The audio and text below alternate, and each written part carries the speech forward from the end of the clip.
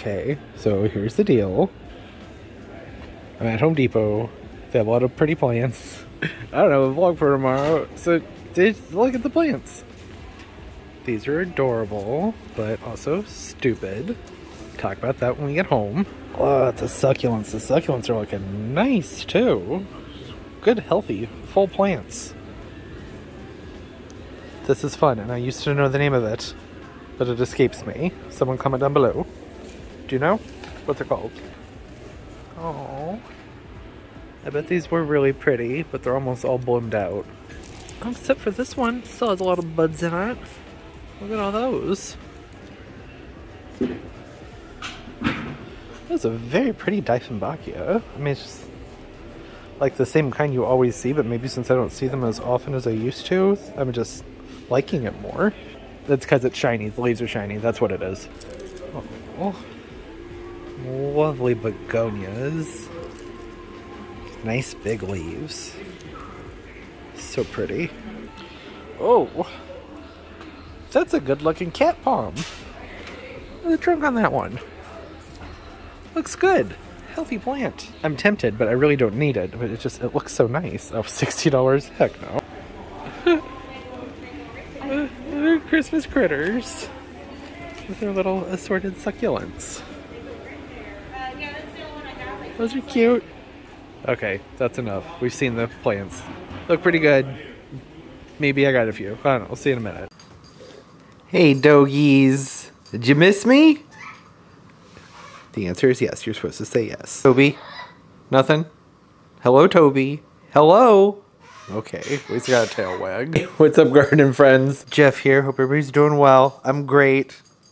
Probably should have done that intro like a minute ago. Oops. It has been a very busy week, so I haven't gotten much done. Oh my goodness. I thought I would try to start the video or do the indoor portion with the tripod, but that's not working with this little monster running around. He's constantly knocking into it. As I was saying, things have been very busy this week, but not with like plant stuff. I've been gutting a bedroom up. You stop that. No. Go ahead and lie down. Good boy. Yeah, just simmer for a moment. That's nice. Just a little simmer. As soon as I picked up the camera, he got the zoomies. Hi, Pumpkin. I love you so much. So I've been gutting the bedroom upstairs, just going through old things and purge time and a lot of laundry. I realized after I did the second load of laundry in the new washer and dryer that I don't think my old washer and dryer was really getting stuff that clean, which is really gross. I had no idea that that was the case, but I just wanted to sleep on fresh sheets. Got the new washer and dryer, so I washed my sheets, which I had just washed the day before. I know, did I say watched? Washed. But stop it. Get out of the tree. Like I said, yes, I know. Wasteful, but I just wanted to sleep on fresh sheets. It had been such a long time since I've been able to use fabric softener. Anyways, did that, pulled them out of the dryer, and the amount of lint in the lint trap, like, it was disgusting. And they had just been washed the day before. And I took a shower before I went to bed, so like, there's no way that amount of lint could have come off of any human or animal in a single night anyway. So I realized, oh, yeah, for the past like few years, my washer and dryer, I've just been like walking around in dusty filth this whole time. No, not really. Like the stuff always came out smelling nice and everything, but it was more the hair, like the cat hair and stuff that was getting out. Long explanation for I've been like rewashing pretty much all my linens, comforters and those things, which has been nice. Haven't been as congested. So I think that probably has something to do with it. Well, I'd like to thank the washer and dryer for that, but really it's probably more the time of year. Pumpkin. Always put your pumpkin on camera, Pumpkin. So not much has happened plant-wise, and it has been so cold. Like we got down to 21 night, and then another night 19 degrees, and the highs have been in the lows. Like I have not been out there in doing much of anything. I did go out and do some watering on the couple of days when it was like in the 40s and 50s, because the air is pretty dry and it hadn't rained at all. You're not supposed to take fluffies outside, Turbo. You're also not supposed to go outside without permission. He has been a dream all week, and then I pick up the camera and you go crazy. I learned while editing last week's video and seeing him running around in the background and just like being all over the garden, which I just wasn't noticing because I was paying attention to the camera and not him. So that's bad. I need to fix that and not do that. Because he's learned that he can get away with everything when I have the camera in my hands. Turbo, come here, baby. Come on, and don't... Yeah, see, that's why we don't take fuzzy toys outside. Because you leave them, and then they get nasty. You don't need your toys to get nasty. There you go. That's what's been going on. Grow space heater, that still hasn't happened yet. There's a miscommunication with scheduling, so... It's rather frigid out there too. I have some plant updates that I'll be talking about in another video here. Done a little bit of decorating. I got this star at Home Depot because it said it did a light show, which it does, and the light show is beautiful, but the star itself, I think it's a bit much. It probably wouldn't be as extreme if I were to have mounted this on the other side. I just, for some reason, was thinking I could cover it up. I don't know why I thought that. This is a very cheap tree. It's not very full. But it's more just that the star itself is so bright that it actually makes the rest of the tree look very dull and dim. It doesn't matter. It's just a for funsies tree. I guess that's what they all are, aren't they? Some amaryllis starting to bloom here. This one, I should have looked at this before I started. This one says Amaryllis Denver. It's just a white amaryllis, but the petals have a really nice texture to them with all these little ripples and folds to them in that light green middle. I think that's a really pretty one. I do have the Dracaena here. We'll talk about that in a minute. But first, I grabbed some poinsettias. Poinsettia. Say it however you want. Makes no difference to me. For this area over here. It looks great right now, doesn't it? This bar area in front of the fish tanks. This is where I actually do like a lot of my editing and just like morning computer things and whatnot. It has become a bit of a gathering ground for other things, mostly just candles, which I don't even burn candles over here. It's not a great idea to burn scented candles that close to the fish tank, but the spot where I usually keep these has been covered in Christmas things. So I want to tidy this up, and I want, oh, okay. Everywhere I go, there's a dog or a cat behind me. Which just fell right on my butt. I got the poinsettias, and I would like to just make this area poinsettia-y while still leaving the middle open so that we can sit there and watch the fish and do that. You get it. I'm gonna clean this up and throw some flowers in it.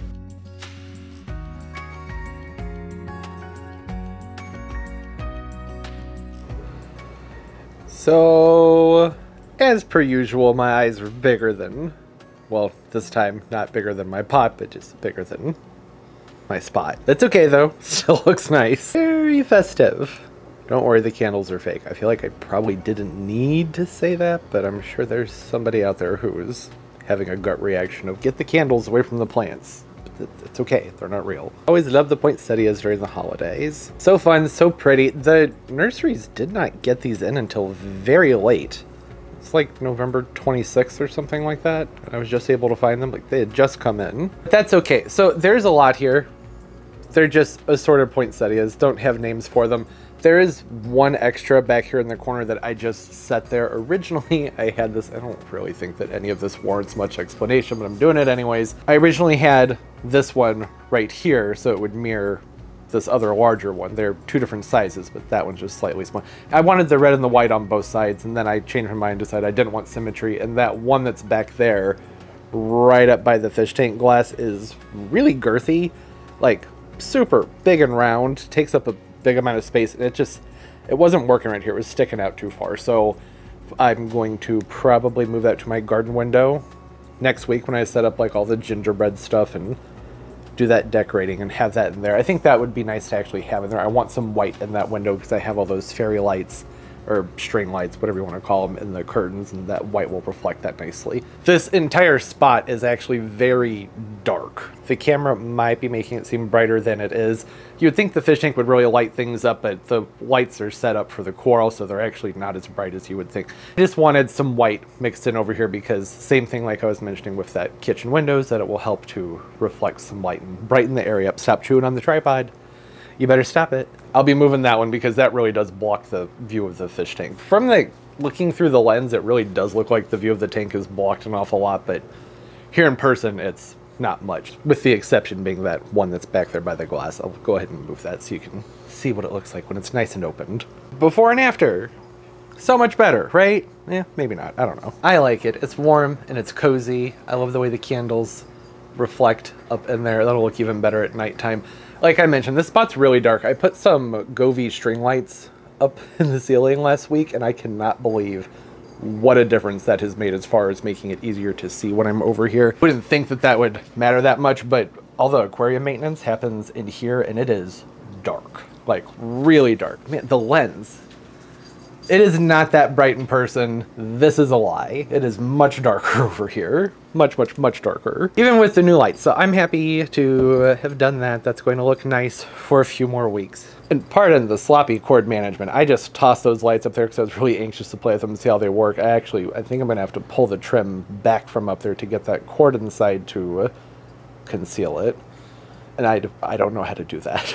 But I don't think it's that complicated. I can figure it out. I was hoping that popping this bright pink one down low would help kind of balance things out as far as having the pink over here and no other pink up high on the other side. And then I decided that I don't care. I was trying to get symmetry, and then I was like, actually, I don't think I want to be symmetrical. I just want fun poinsettia color. Here we are. That's done.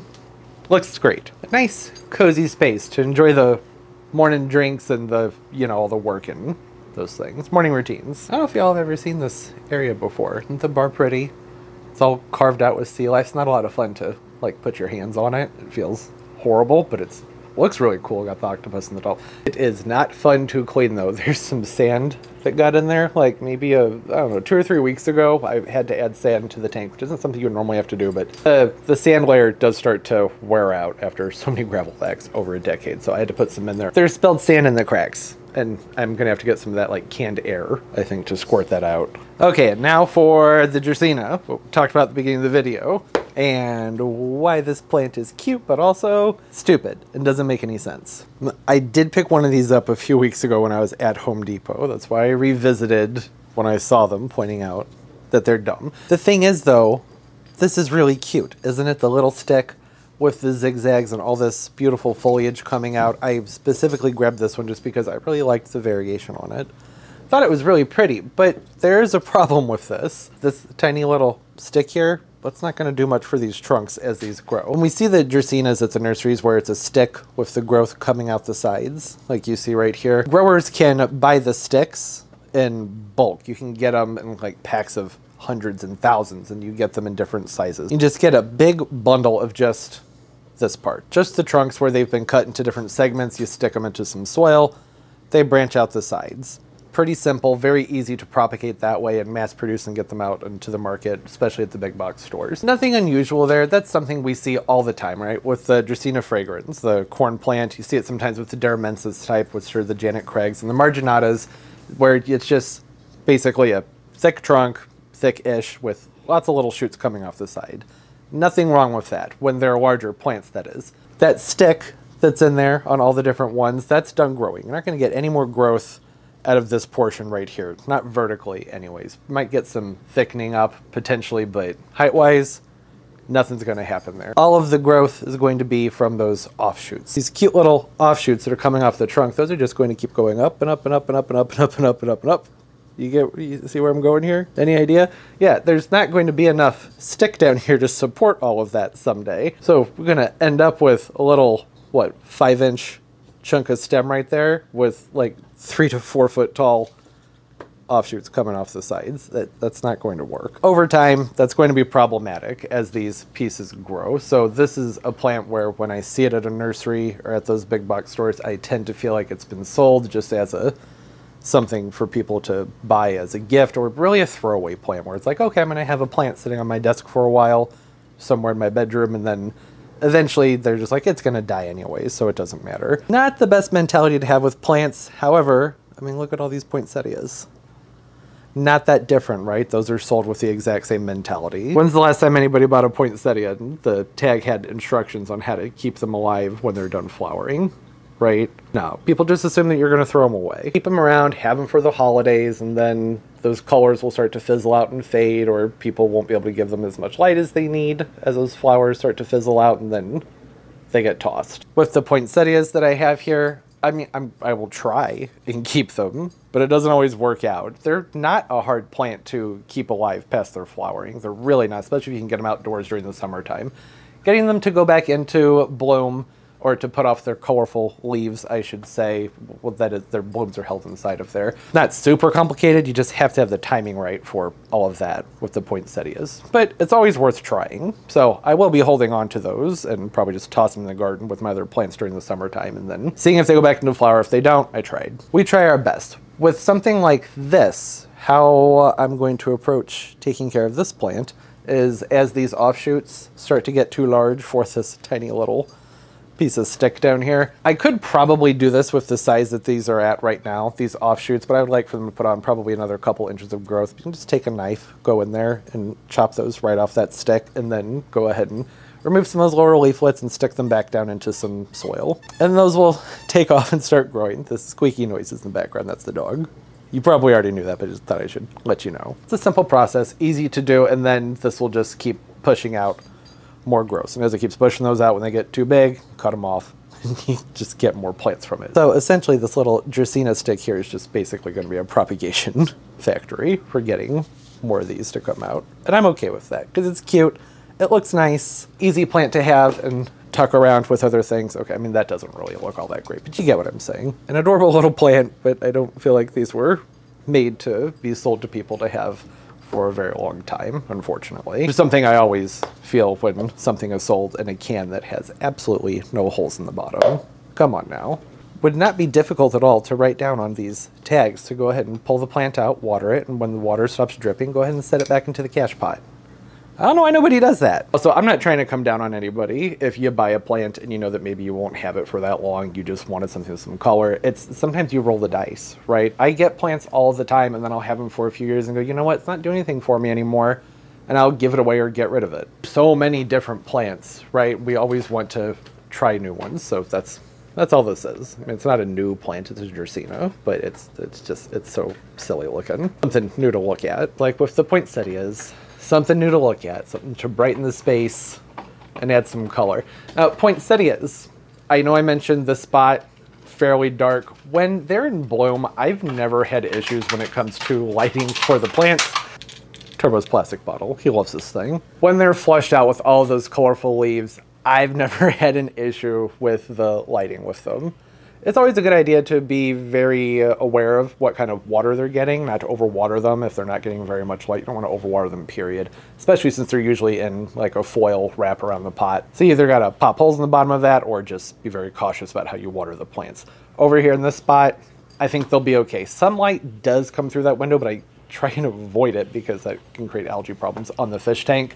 So I'll keep an eye on them, and if like they're suffering in a few weeks, it would probably be about a month until I would see any signs of stress on these. At that point, I can just move them into my garden window. There's a lot more sun over there. And then in a couple months, they'll be out in the grow space under those fun lights. Then a location like this where they'll get some light, mostly there's a door over here, they'll get some light through there, and then everything else is just going to be ambient lighting, which isn't the best for plants that like bright light. While they're in this phase, I'll make sure to just water them when they've dried out almost all the way. Feel the heft of the pot, see how dry they are. They'll probably get watered every, I don't know, 7 to 10 days maybe. It's just gonna depend on how dry the air is and whatnot. There are a few fans in the area, so the air does move an awful lot over here. That's partially because you have to keep fresh air moving around that fish tank. That's a whole different explanation. It has to do with the pH of the water and this being an enclosed system. But anyways, that may dry the pots out faster. Some of the candles are a little bit dim. They need new batteries, right? Most of them have rechargeable batteries in them, and you know those they tend to not last too long, so you have to recharge them like every week or so. I just wanted to turn them on so you get a general idea of the space. I like it. So much color. The poinsettias, yeah, I don't keep many of them that often. It's been a long time since I've had this many because of, well, the pets, right? We know that they're toxic, and you know there are people who like shove these things in their mouth and they're like, oh, it's not toxic. It is. It's a euphorbia. Sure, maybe it's not going to kill you, but that doesn't mean you should eat it. It doesn't mean your pet should eat it either. And my general philosophy is that if it's not grown intentionally for consumption, to keep it away from curious mouths. So this is a very nice secluded area. The cats can't get up here. I will make sure to watch for falling leaves. Oh, my light died. That's fine. It still looks nice. If the dogs or cats, if they get a fallen leaf, it's not going to be the end of the world. They should be just fine, but it's best to avoid that. That's just my policy with basically all of my plants. Because even the ones that are edible, consumable, they still tend to barf those up. Unless, like I said, it's something grown specifically for them. This makes me happy because I can have the poinsettias. They can look nice and they're away from where I have to worry about the animals getting near them. So colorful. I'm gonna do some tweaking. I did just kind of toss this all together for the video, not gonna lie. Like, I will probably embellish with like some silver bells or something that's reflective. And I want to change this pot, this cash pot that this is in.